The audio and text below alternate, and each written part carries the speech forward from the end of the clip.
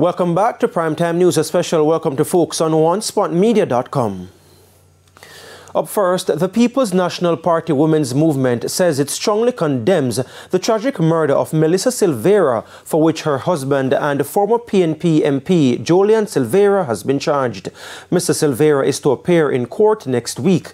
President of the PNP Women's Movement, Patricia Duncan Sutherland, says the details of Mrs. Silveira's murder have had a devastating impact on the People's National Party as well as the families of the victim and accused.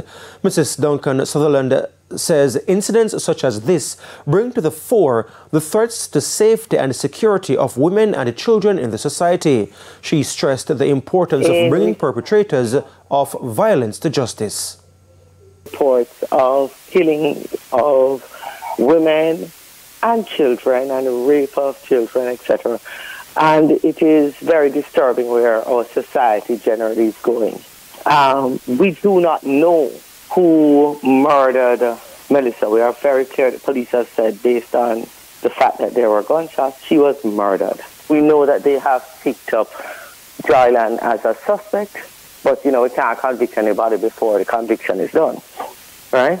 But we know that this is a problem that we have in our country, and we have to address it, have to work it out, because the violence against women, I believe, is escalating. No, it was initially reported that Mrs. Silveira died in her sleep on November 10, 2023. However, a post-mortem later revealed the presence of bullet fragments in her body.